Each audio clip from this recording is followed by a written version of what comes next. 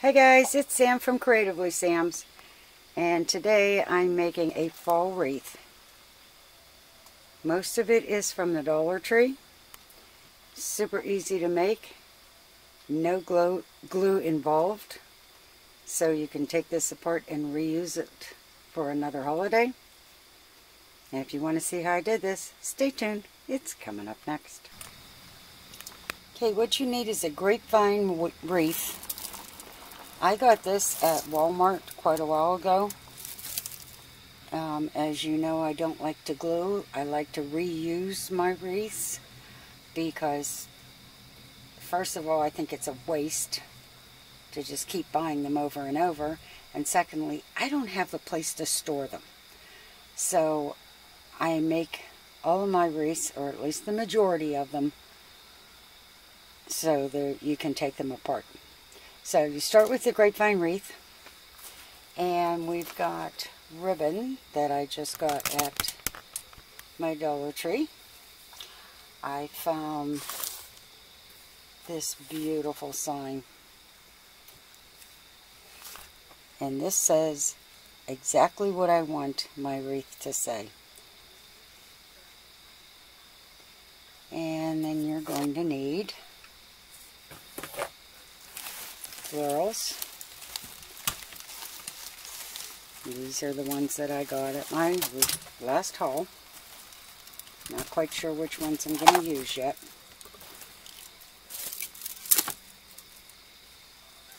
And you need wire cutters and a chenille stem, and that should be about it. Okay, we're going to get going with a bow. This is my 5-minute bow, and I've shown this before. And I have 3 yards of ribbon. And what you're going to do is you're going to make a loop and twist. And that way you keep the right side of the ribbon facing up. And you want to keep your thumb in there and make sure it stays where it's supposed to. Okay, you want to make a loop that's just a little bit bigger than the center loop, and you twist. And always remember to give it that twist. And this is wired ribbon, so it'll fluff up like crazy. And you want to make this one the same size as this, and you twist.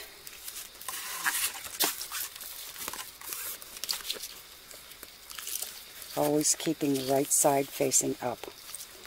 And you want to make another loop the same size as this one. And twist. And repeat.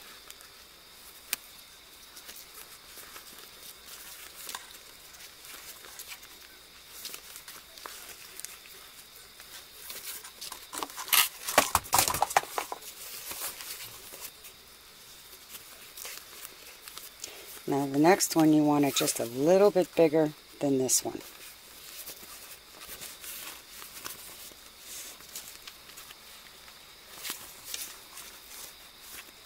You can see there's not too much difference, but it is a little bit longer. We're going to twist.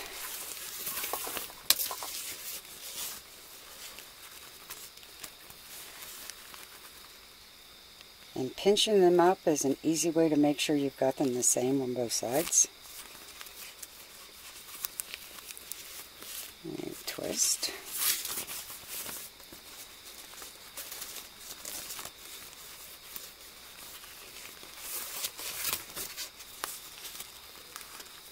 Now you have your center bow, or your center loop.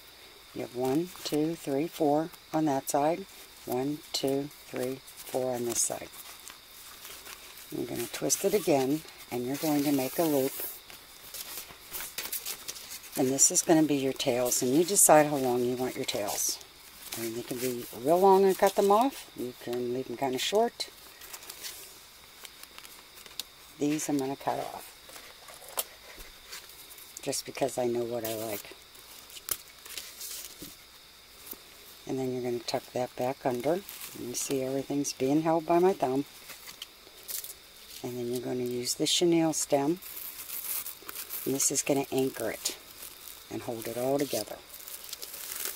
And you're going to give it a twist. Keep that nice and tight. And then your tails you're going to cut.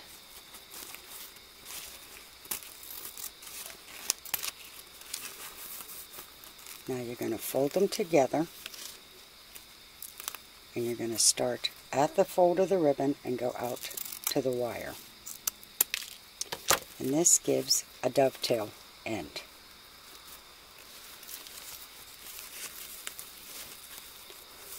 Here, pull that tighter.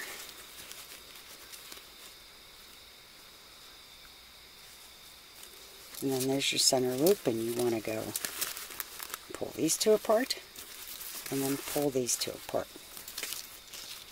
And when I was a floral designer, we used to have to make these bows like crazy for customers. And this is the fastest way to do it. And they always look nice and fluffy. Okay, now I've got my bow all fluffed out. And you can keep playing with this. This is wired. So if you want them really loopy, you can make them as full as you like. And they twist easy to come down or come up, but however you want it. Just play with it till you've got it the way you want it. Leave these, leave these on the back. This is what you're going to anchor the bow to your wreath. Okay, now we're going to take the ribbon and we're going to wrap it around the wreath. And the main reason that I do this is because it adds color to the entire wreath without having to go too crazy with the amount of florals that you use. And try and get this back far enough for you to see. What you want to do is poke this underneath your grapevine. And your grapevine's going to hold it in place.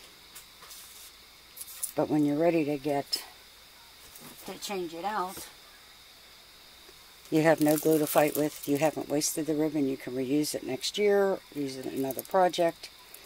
But we're just going to go around and around.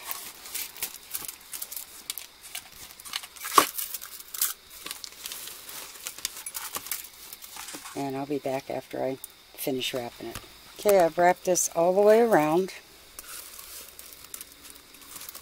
And you may want to straighten it, you may not. It's up to you.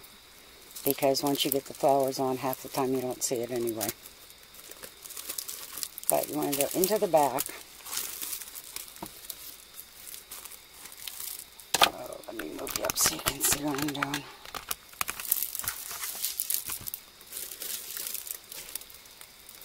Okay, you want to go to the back. Cut off the excess. And you're going to tuck this underneath that same piece of grapevine that you started with. Let me see what I'm doing. There we go. Just going to tuck that underneath there.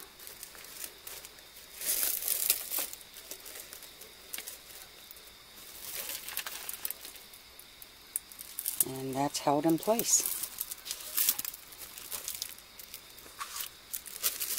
So I have used both spools of the ribbon, and now I'm going to attach the bow. And what you want to do is you take your ends of the chenille stem and you're going to put it on either side of some grapevine. You need grapevine in between so you give it something to twist. So tuck this one down in here because I see a nice big empty space. And feed that through to the back. And then I'm going to tuck this one right there. Ooh, maybe I'm not.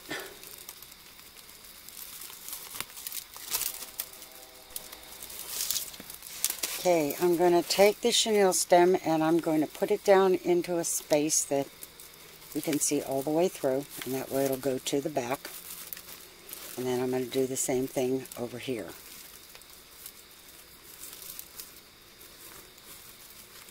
Oops.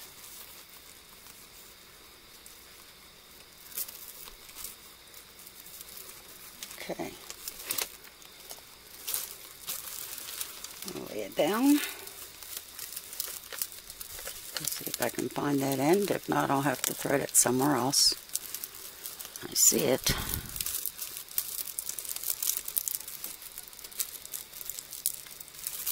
There we go.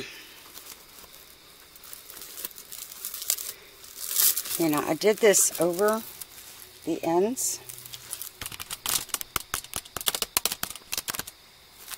I did this over the ends of the ribbon in the back. And I'm going to bring these together and give them a twist. That locks in the ribbon that's on the wreath, and it locks the bow in place. Now I have two ends here, and I'm going to twist those together, just the ends.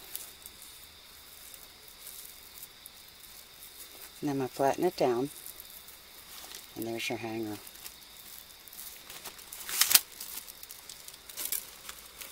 And of course the bow's going to need refluff since it's just been laying on it.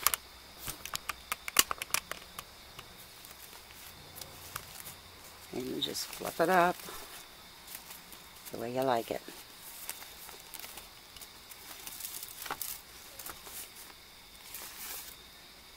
Okay, now I'm going to put the sign in.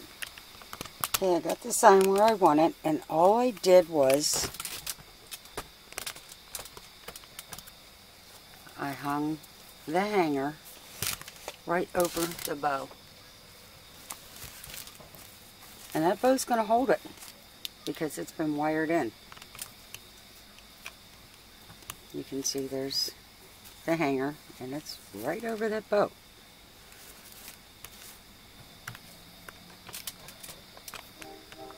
Okay, now we're going to start cutting some flowers. Okay, I've got all of my foliage cut, and I have some orange daisies and some yellow daisies and some white mums, and they're all cut at, I don't know, I may have to cut these shorter, but what I'm going to do is place them into the grapevine, and I'm letting the grapevine do the work. I'm not going to fight with this. It's going to tell me how it should be. I know that sounds weird, but once you start doing it, you understand. Okay, now letting the grapevine work for me, I'm going to tuck this down into the grapevine. And that's a little long, so I'm going to cut that down.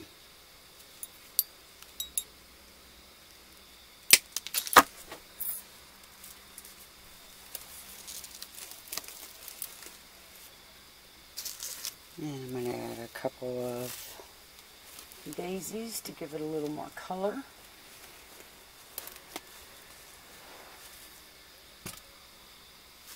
And I think some leaves.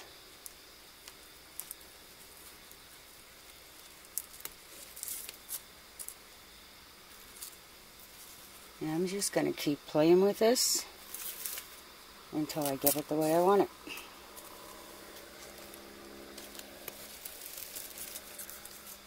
And this isn't going to be hung on my door until after Labor Day.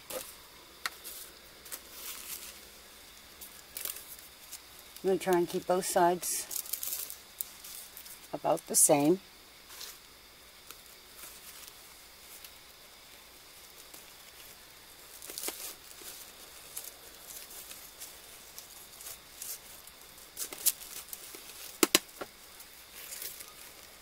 And keep fluffing that bow when I need it. You can see I tucked the tails down behind the sign to hide the string.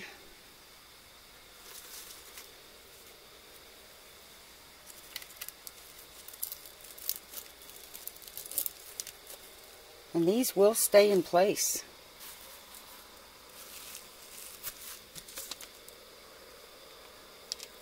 That grapevine is really good at holding everything together.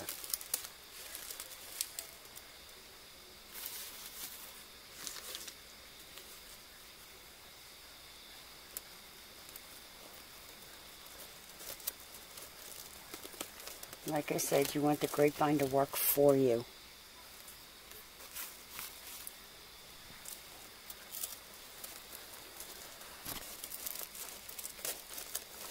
And after fall, you can take it all apart, save your pieces, and do more for next year.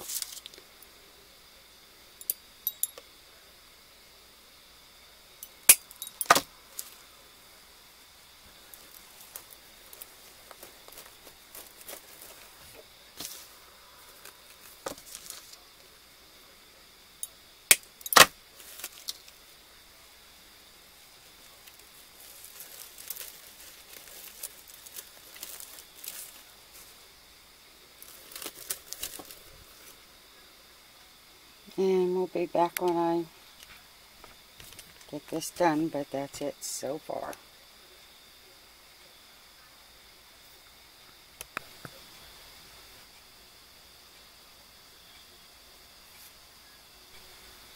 Okay, I got it done. It only took me a few minutes. I rearranged a few things to my liking, but it's done, and as you can see, it's not going anywhere. The grapevine is holding all the flowers in, so no matter how many times you slam your door, it'll be fine. And if something does get knocked out, you just shove it back in. After fall, take it apart. You've got a grapevine wreath to redecorate, and you've got all the flowers and stuff to use next year. So if you like what you saw, give it a thumbs up, subscribe, and happy creating, everyone.